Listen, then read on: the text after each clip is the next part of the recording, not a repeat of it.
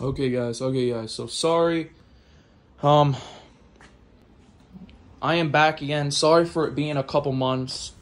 For me doing a video. A lot of crap has been going on. My bad, guys. I know I've been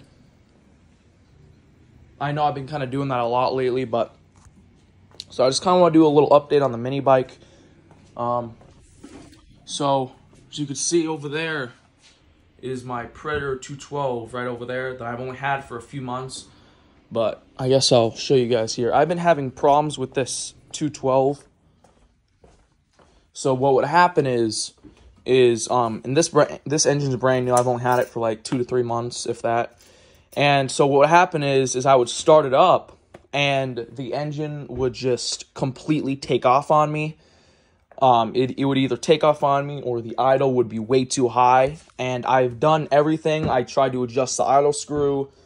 I even messed with the governor arm. Trust me, guys, like I literally did everything, and it still wouldn't run properly. It would technically start, but it would idle way too high or take off on me or just not start at all. So over here, when we go back to the mini bike, as you can see, I put the original engine back on.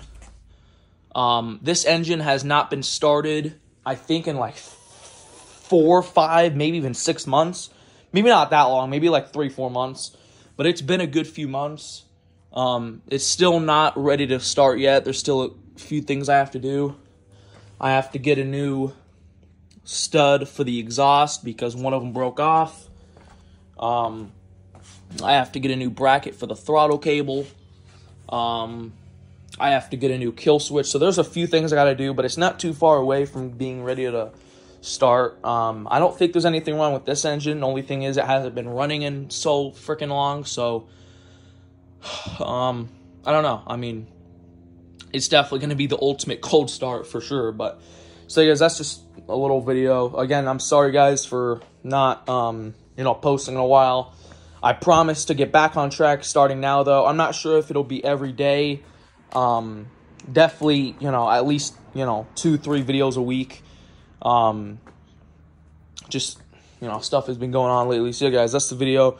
I'll do a video once this thing is up and running. I still got a good few things to do. In terms of the moped's doing great. This thing's very reliable, fun to drive. I also got my official license plate on there. So, yeah, guys, that's the video. So I'll do this little update video. Leave a like, subscribe, share, like, and bye. Boom.